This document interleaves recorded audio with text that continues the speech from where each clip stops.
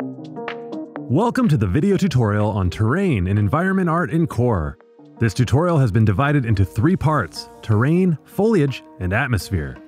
When you're ready, let's resume with the previous project from the foliage segment of this tutorial series. Now let's finish our new world by adding atmospheric elements. The water cube we made in the first tutorial has the appearance of water, but a player will simply perform a miracle of nature and walk right onto it, rather than diving into it, because the water cube has collision by default. To change this, let's start by selecting the water cube in the hierarchy, and head down to the Properties window.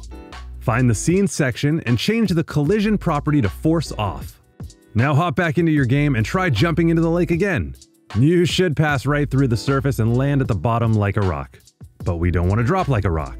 We want to swim in the water! So let's make another adjustment. We can use the underwater post-process volume to achieve an underwater effect. Go down to the Core Content window and find the underwater post-process volume under the post-processing section.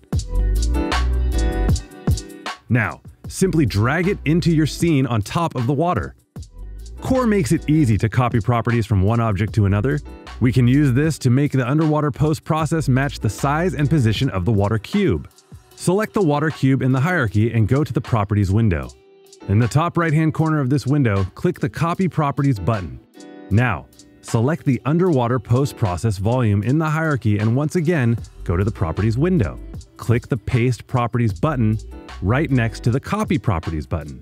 This brings up a new menu, allowing you to decide what properties to paste onto the water cube from the underwater post-process item.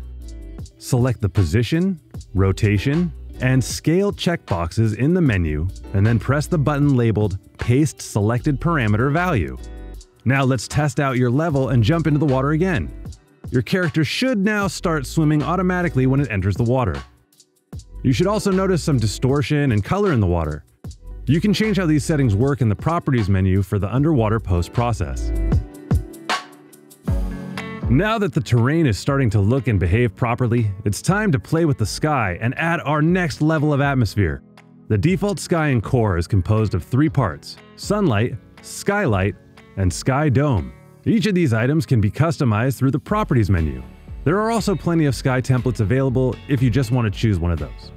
For now, let's head back down to our Core Content window and do a search for Sky Overcast 1 template. Once you find it, simply drag the template into the scene, and then we can delete the default sky template in the hierarchy by selecting it and hitting the Delete key.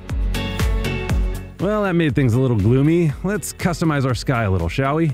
Open up the Sky Overcast 01 folder in the hierarchy and select the Environment Fog Default VFX to open its properties in the Properties window. Under the Smart section, change the color property to a bright white and increase the fog density property to the value 10 to give the scene a misty look. That's looking pretty good, but let's make it rain to make the scene a little more dynamic. Under the Core Content window, do a search for the word rain, and then drag the Rain Volume VFX and Rain Splash Volume VFX objects into your scene.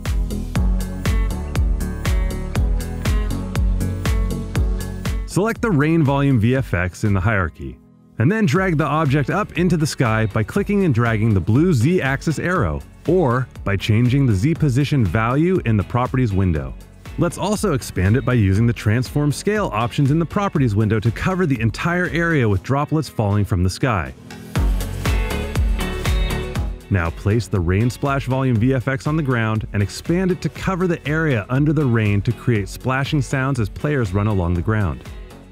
Okay, now let's test your level once again, and you should be able to see and hear the cloudy, rainy weather that you've added, making your scene even more lifelike.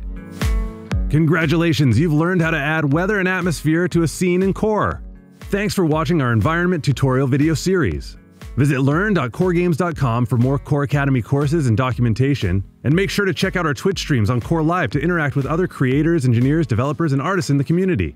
Be sure to join the Core discussion and drop us a line in the comments. And don't forget to like, share, and subscribe to get notified whenever we drop a new video. Thanks for watching and creating in Core.